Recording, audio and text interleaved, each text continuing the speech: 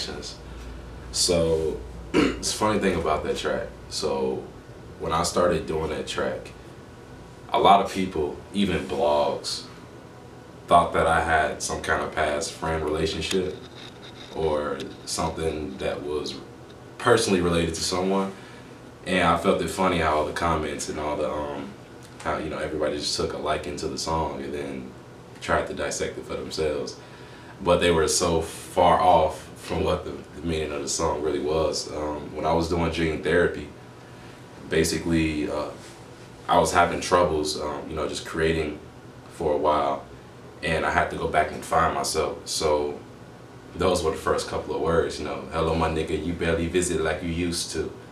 And it's basically referring to my old self and me trying to reach my older self. Even the artwork itself says something about reflections.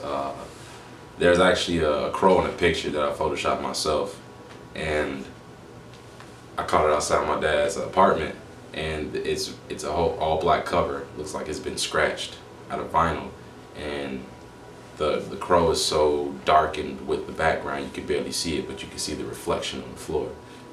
And to me that stands for a lot. So it's funny how people perceive things, when you tell it a different way through your music.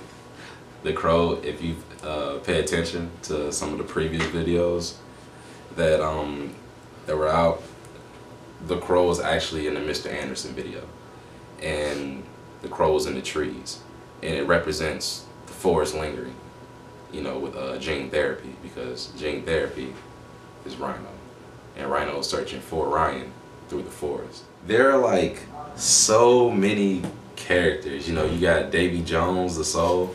I just call him Davy Jones for short. Dave's in there.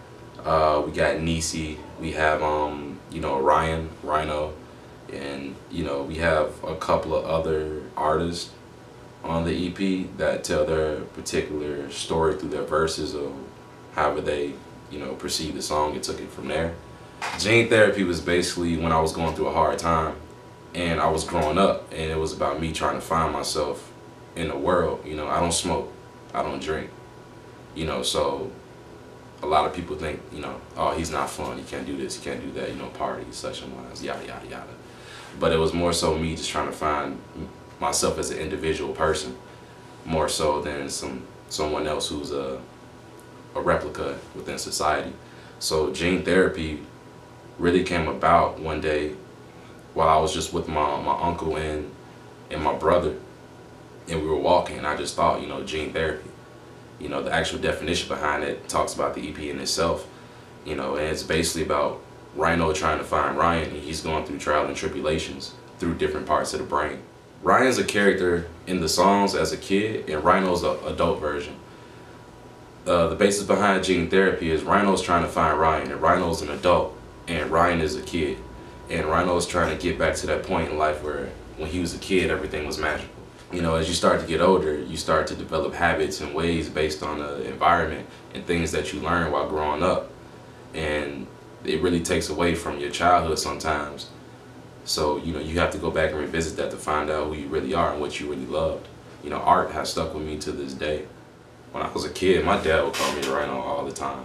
Like, I don't care where I went, whether it was high school, middle school, for some reason people call me RHINO.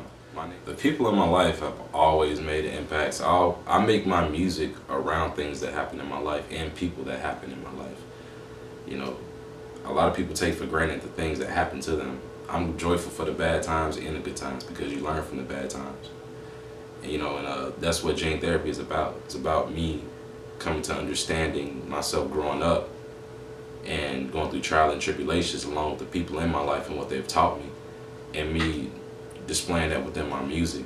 So every time I write a verse or I hear something, it's more of me going back and forth, from adulthood, childhood, and I reflect emotionally how I felt in my music that way.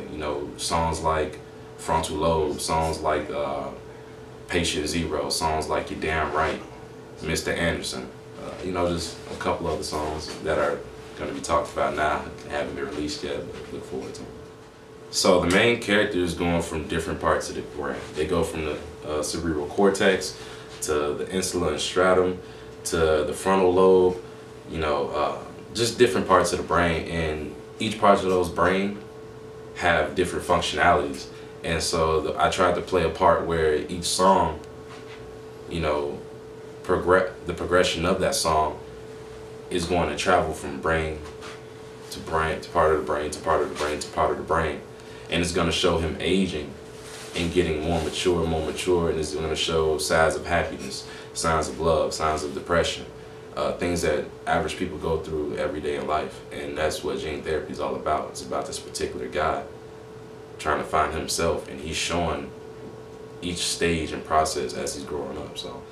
So one day I had a fan come hug me, and they told me that my music actually helped them. And I really didn't understand that.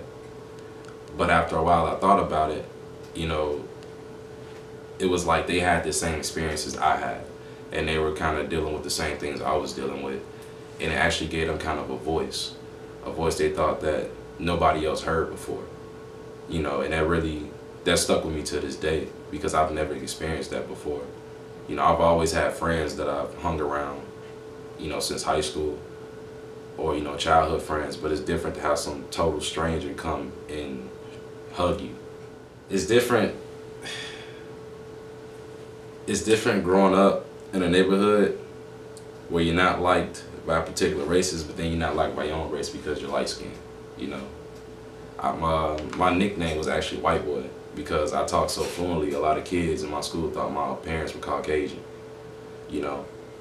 And then they kind of put me in a loop of, okay, they want you to act like this and they want you to act like this. So you're kind of in the middle, you know.